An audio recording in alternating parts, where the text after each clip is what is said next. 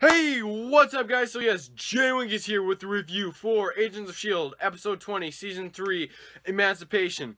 So yes, I figured out I should probably get this episode review done, and I don't want to be like last week and the week before and not do it. So I figured, since the season finale is coming up next week, I need to get this done and get it out there because I really wanted to show you guys, and I really want to talk about it, because I don't want to talk about it next week, because in and later on, down the line, I am going to do a season for what I want to see, like how I'm going to do with Star Wars Rebels, what I want to see in Season 3, and I will do that for all of the shows that I review, such as DC Legends of Tomorrow, The Flash, Agents of S.H.I.E.L.D., Star Wars Rebels, and Gotham. And so, and who knows what else I'll be doing, you never know. But definitely I'm looking forward to doing those videos. I really want to, kind of tell you guys what I'd like to see and maybe what I hope will happen. But yeah, that's about it. So let's talk about the episode. So Emancipation picks up right kind of after Captain America Civil War. So if you haven't seen Captain America Civil War, don't listen about probably the first 30 seconds of this video. I'll put that into, well, well, first of all, you shouldn't be watching the episode anyways, and if you already did watch the episode, you probably had it spoiled for you, so I don't care. Sorry, guys. But, so yes, right at the end of the episode, it is talking about Captain America and Iron Man fighting in the Civil War, and that the Soviet Accords are still in effect, and that is a big thing throughout the episode, is the Soviet Accords. They're brought up a lot, kind of as a reference, and it's also very, very cool to see that, that they are connecting to that larger cinematic universe, and I hope that they do that on the Netflix TV shows as well, because then it can really very much connect it all, and I think that'll be very interesting.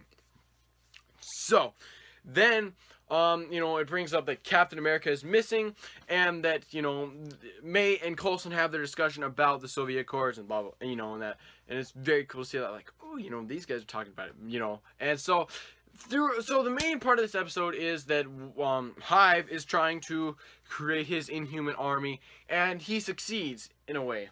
So, he creates his Inhumans. I want to talk about some things I'll break it down, kind of, in a way. And General Talbot and Coulson, also, are going through the base, and Coulson is telling Talbot everything that's going on with him, and, what's going on in this base and everything. And, it's just like, it's the same old thing. Whenever Coulson and Talbot meet, they're always going through the base and talking. That's pretty much all they do when they get together. Whenever Coulson calls them in, like, yeah, you need to come in. They always go in the base, and he shows them everything. And it's just like, huh, crazy. Pretty much, or he gives them some kind of intel or something, It's just very cool and very funny, I think, but then they do it every single time. And I hope they don't keep doing that all the time, Hopefully they can mix it up a little bit, because Talbot is kind of being a whiny little bitch sometimes, It's just like, yeah, shut up. So definitely do not, want that to continue too much, or it's going to get very annoying. So moving on to what I was talking about, which was Coulson and Talbot are walking through the base, and they're talking about the Inhuman threat, and Talbot's talking about maybe you guys should join the Soviet Corps, so then we can monitor these guys and level their power level. And Coulson's like, no, we don't want to do that. These Inhumans, we promised them, they'd be safe and such and such. So, and it brings up, and it's kind of like the Iron Man Captain America thing again, just because the Soviet Corps thing is a huge thing. So it's definitely, it's still going to make a huge ripple effect on Earth, and probably throughout the rest of the series for Agents of S.H.I.E.L.D. because the Soviet Corps are going to be enacted probably for the rest of the MCU, maybe. Who knows? But, and I did like seeing that Daisy and Lincoln were talking, and he's like, yes, I need to come to you. I need you. I cannot go. I just need to be there with you. And obviously it was all fake anyways, because in the end they sent Lash to go and save Daisy, and I thought that was very well done. But let's not talk about that. First, let's talk about Hive's little plan. So what Hive planned to do, kind of in a way, was create these new Inhumans, and the Watchdogs came back, and that was very cool to see them. And I also did like seeing that those are the test subjects that Ward is experimenting on, because they became what they hated most, and that's things for a lot of superheroes, and supervillains become the things that they hate most, they hate these superheroes, and then boom, they become a supervillain, so then they take their vengeance on the hero. So it's very cool to see that. I felt like they kind of got wasted really quick, Some of them did. I don't know if they're all dead or not, but I thought, you know, in that end fight with Hive and everything. But and I'll talk about that Hive fight later. So, you know. And I did like the Doctor. I think the Doctor is kind of funny and comedic. You know, some things are funny, you know. And he's the same guy from The Mummy, if you guys didn't know. You know, he's the same guy. He's the chick's brother. So, just to put that out there. But, you know, and it's kind of cool, like, he's, you know, doing this sort of thing for a dead creature, or, you know, a bacteria, and, you know, but all that, and, you know, so then I also did like kind of the confrontation with, well, not confrontation, but the Miss Rodriguez, I remember her name now, and Mac talk that they have kind of throughout the episode, because I feel like these two kind of form a little bond, you know, maybe they could be together. Sorry, I'm doing what my friend Braden does a lot.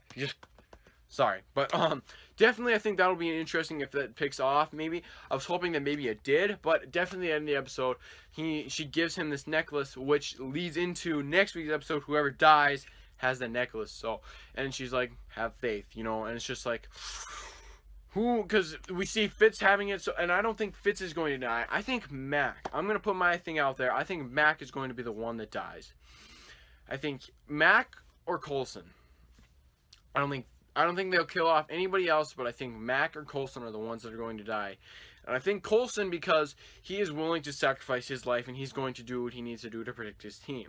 But I don't think they're going to kill him off because he's the title character. You know, he's the main character.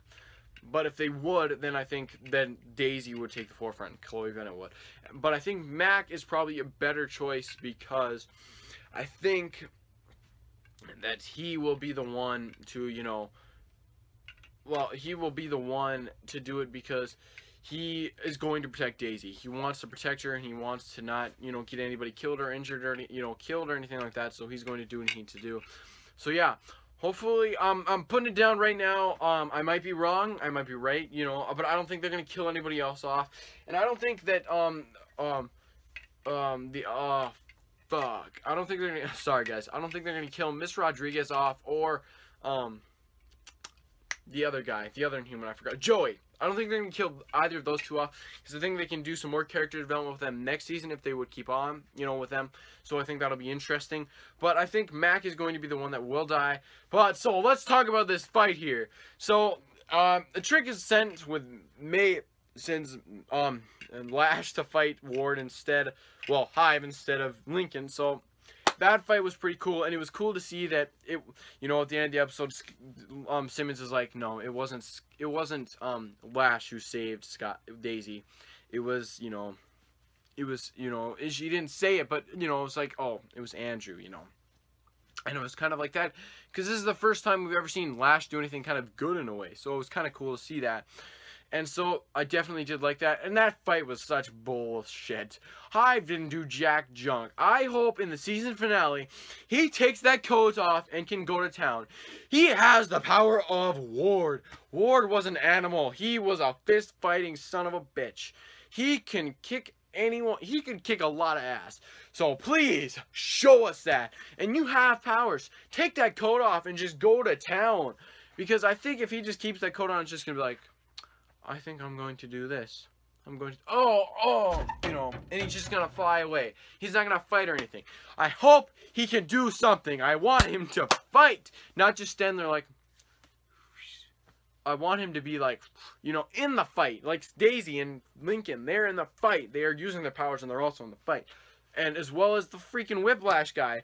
That chain thing reminded me of Ghost Rider. So maybe that's a reference. I don't know. Since Marvel has the rights to Ghost Rider. But, you know, I'm not talking about that.